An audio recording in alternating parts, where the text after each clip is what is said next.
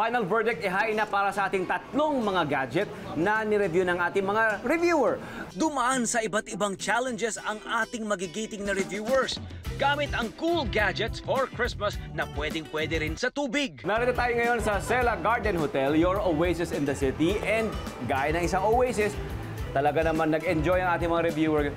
Talagang itinuring nilang playground ito, oasis nila ito para i-review, subukan ang ating mga gadget. Unahin natin ang Gladius Mini na isang underwater drone camera. Ang ating criteria, design and features, fun factor, value for money. Alright, umpisahan natin kay Shang. Kanina, hindi naman ako nahirapan siyang gamitin. First time ko kasi siya na underwater drone. So, madali siyang i-navigate. And yung design niya, ang cute kasi color yellow. So, madali siyang makita kahit nasa ilalim ng tubig. For me, if you're really a water enthusiast, talagang mahilig ka sa diving, ganyan, advisable siya. But invest ka ng ganon. Kasi sobrang useful din. So, isa-isa natin siyang design and features. Okay siya. Pop siya. Sa fun factor, nag-enjoy ka naman. Yes, nag-enjoy ako. Did it put the fun in functional? Yes.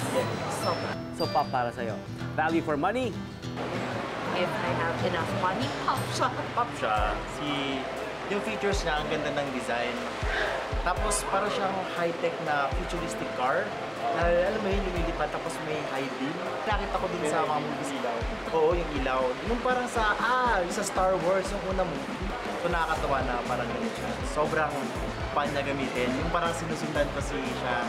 You can actually, di ba, chase some people underwater. Tapos, you have a full view of the sea or the pool kanina, di ba? Yun nga lang, medyo may kamahalan lang siya para sa akin. 73,000 is parang medyo hindi siya accessible for most people. Flop siya kasi medyo mahal talaga siya for now.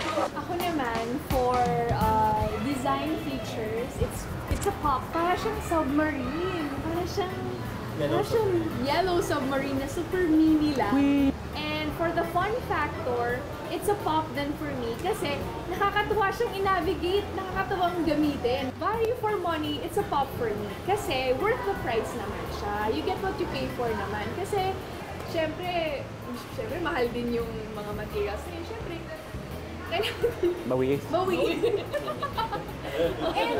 And bawing-bawi ka naman din kasi ang ganda naman ng quality, 4K. So, Gladius Mini, Merry Christmas! Ito ang nakuha mong pop points.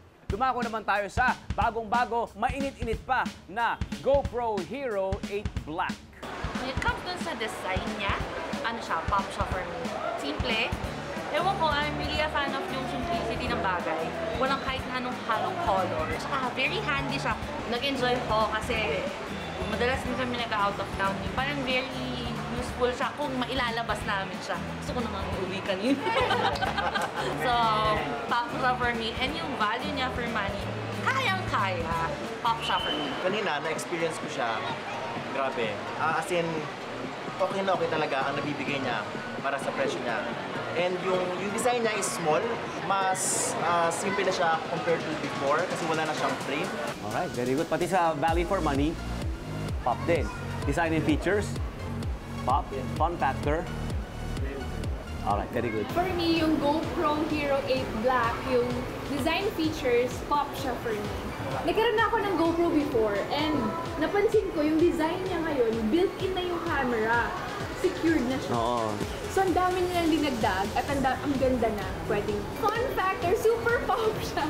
Kasi, naaliw ako ang dami mong paglalagyan. Yung gusto ko sa kanya, meron siyang hyper smooth, which is parang hindi siya matagtag. Na-stabilize talaga. To-stabilize it talaga.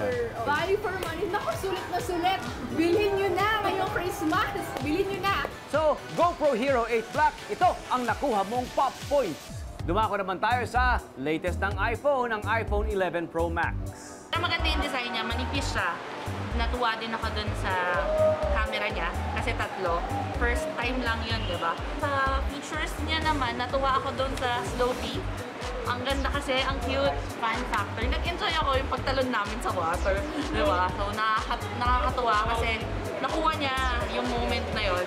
So, parang ano, wow, na-amaze ako doon. So, siya for me. When hindi kasi ako sanay sa akin, hindi ako sanay na talagang super high-end yung phone. So, medyo, ano sa akin, In terms of features, una-una, sobrang premium ng itsura ng iPhone. At saka, yung triple camera niya is, ang lalaki ng mga lens niya. So, ang ganda ng, kinalabasan kanina ng mga pictures. At saka yung, yung ultra wide angle. At saka isa pa is yung iOS niya. Siyempre, si iPhone lang merong ganun. At sobrang bilis talaga niya. Yung sa fun factor naman niya, siyempre, nagantay diba, yung slow motion. Okay na okay pala siya. Very fun phone, very fast. Pop na pop. Value for money lang talaga. Kung gumagawa lang kayo ng research nyo, makikita nyo kung ano talaga yung tunay na value for money. Design features, gusto ko siya. Kasi parang kung titingnan mo lang na, parang ang class niyang tingnan. Tapos, ang ganda ng feature na pag nagsa-selfie ka, pag parang portrait, pag nakaganyan, zoom yung mukha mo. But kung nila-landscape mo siya, bigla siyang aatras for the groupie. Yes. Parang ganun. Parang ang kulang ng ganung feature. So, at saka ang gaganda ng camera, yung lenses niya sa likod. So, it's a pop. So, fun factor, it's a pop for me kasi ang saya. Yun nga, yung slow fee, pwede natin gawin. Tsaka ano pala siya, plus 5 hours na battery capacity pala siya. Yun yung pinaganda din pala ng 11 Pro Max. So sa value for money, it's a pop for me. Depende din naman yun sa mga needs nyo. Baka kasi gusto nyo ng better camera, better multi-processor na phone, yung mabilis. So, invest din. So, high risk, high returns, gano'n. So, it's a pop for me. Very good. So, iPhone 11 Pro Max, ito ang nakuha mong pop points. Thank you sa ating mga reviewer. Sana nag-enjoy kayo. Please come back. Okay, please come back. So, for our gadgets na cool for Christmas, ito ang nakuha nyong pop points.